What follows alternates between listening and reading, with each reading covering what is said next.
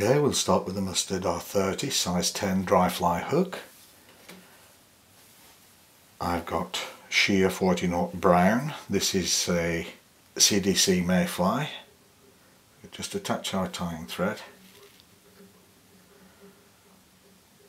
Work our way back just so if I get a little foundation. Remove that. Then what we need is some moose body hair. Look for black when you're buying this with fine tapered tips. Just a little bunch in the stacker. You can remove it this way because all the ends are lined up. Now I use more than 3 here. I like to use a little bunch to keep the fly afloat properly. It wants to be about 2 times the length of the hook shank. So just put 2 or 3 turns in there, check the length, that will do us nicely.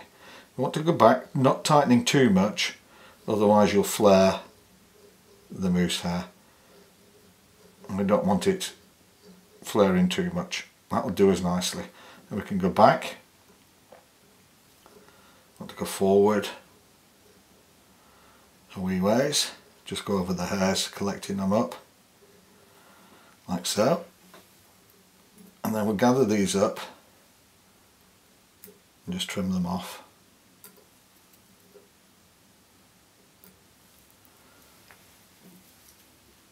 Spin my tying thread anti-clockwise, flatten it, just go over the ends. I want to work my way forward just to look a few millimeters back from the hook eye. So I've got 3 CDC hackles that I've gathered together. This will be the first wing. This wants to be about the length of the hook shank. So what I want to do firstly is just tie this in, work my way back a little bit just to secure it, and then I'll cut this off at an angle. That will give us the thick taper on the body. Just go over those ends like so. Then we can lift this wing, check it out, yeah, that's good. Go a little bit further forward. And then we'll come up in front, and then we'll just go around the base of the wing as you would with a parachute post, just to gather the CDC together, and then we'll lock that off. Then I've got 3 more CDC hackles. You don't need super quality hackles for this, as long as you've got the length on them.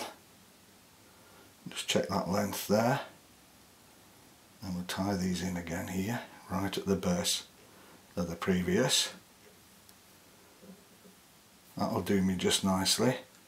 Tie those down again, and then we lift these. Careful you don't take the tails with you. Trim those off again, and we can go over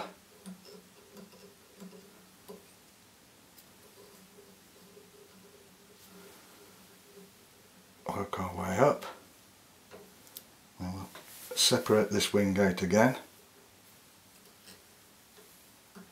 go a little bit further forward with it so it balances with the other wing. Just gather that up, come over,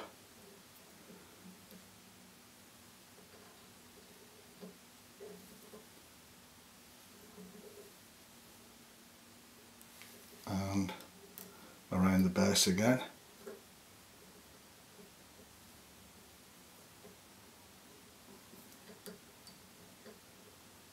Lock that off. That's good, that's looking good. Those will be lifted up. Lift them up, go in front, build a little stopper.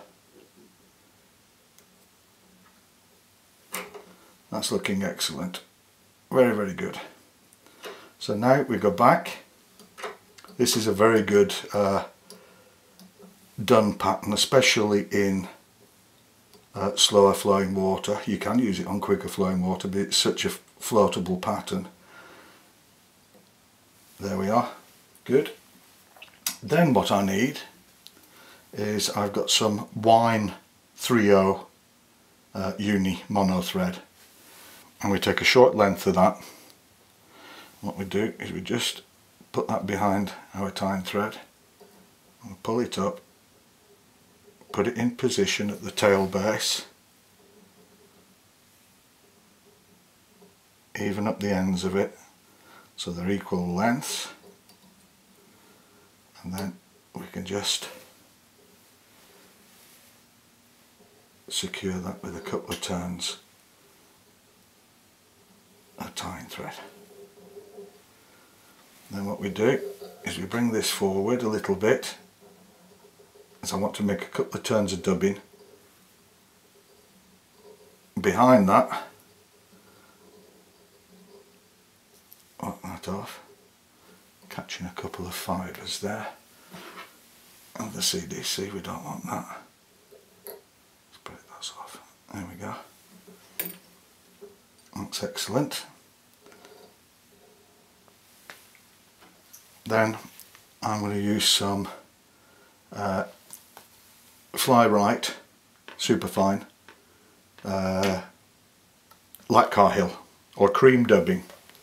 You need a dry fly dubbing for this.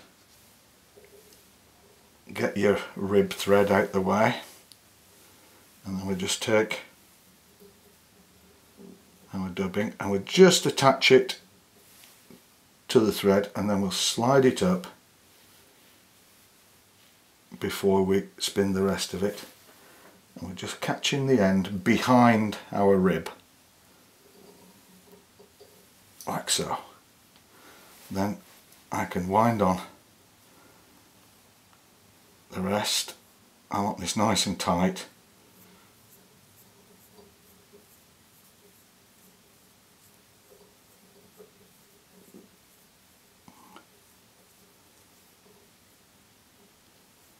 There we go, that'll do us nicely. And I'll just make I want to go a couple of turns quite loosely just over the tail first, right at the tail base.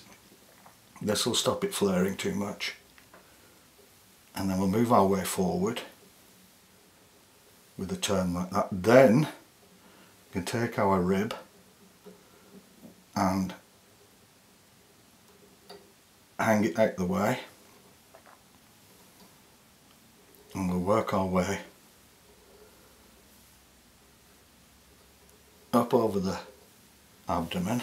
Tighten our thread up again, our dubbing, sorry.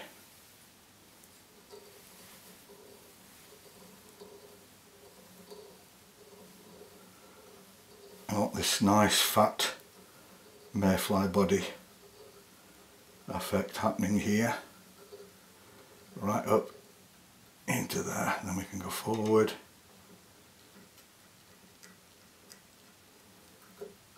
and then back again. Perfect. Then we can take our rib and we can put the first, just pull the fibres together, put the first segment in. We want a nice dark, thick dark band at the back, like that. And what we do is we twist our thread together to make it thinner, and then we can go up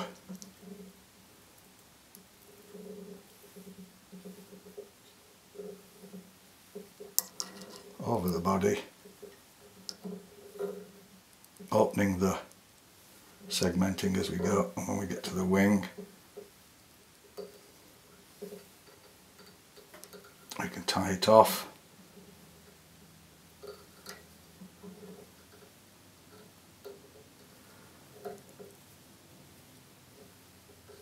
Like so. Then we can come in, oops, don't want to get that CDC, remove the rib. Then what we need is a golden badger hackle. You can use silver badger. I like the black base on it when we're doing this. But before you tie it in, I like to strip off a little bit of barbules, just a short area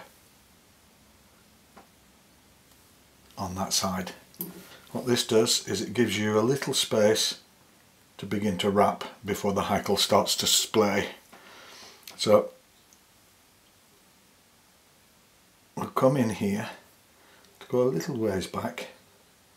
Don't want to get that CDC. So we'll go over left to right, come around right to left, like so, and then we'll come in, we'll lock it off in front. That's looking good. And again, then we'll lift up the hackle stem, come forward, secure that,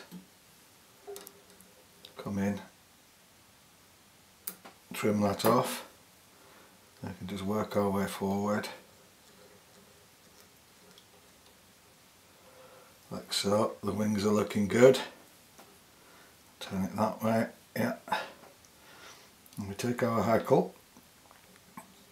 I use a little larger hackle for this than I would normally for the hook size. And go around. Want to get 2 or 3 turns in behind the wing. I can get one more in there. Yeah, and then I'll pull the wings back and we'll go in front.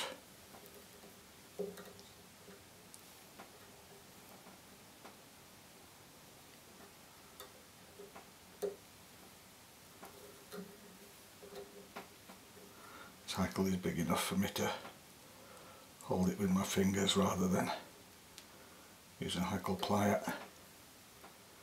Like so, and we'll come up and tie in thread.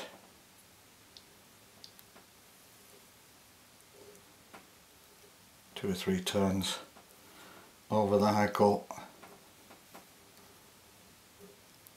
and pull everything back. Front, oops.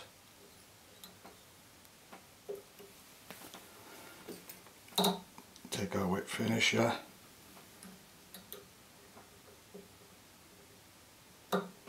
Oops. A little difficult for me to see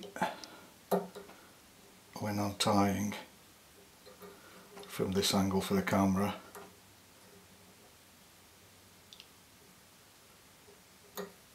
There we are. Tighten that in and give it one more.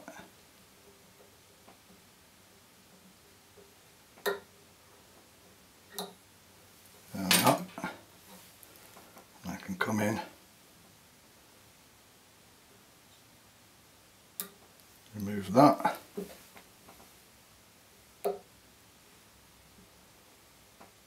remove the tying thread,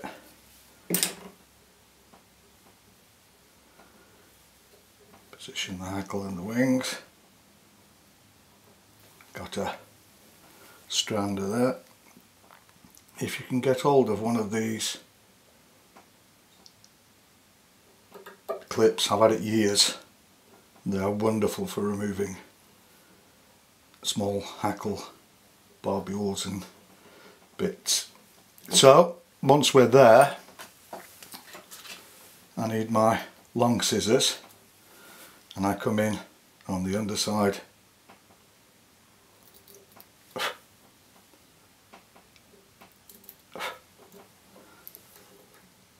just pull that hackle up now. See, there are a couple more there I have to take. Cut these off close to the thorax, just like that. That will do us very nicely, and that's it. That's the finished CDC Mayfly Dun, and it sits absolutely beautiful on the water. If you enjoy the videos, please like, share, subscribe, and thanks for watching.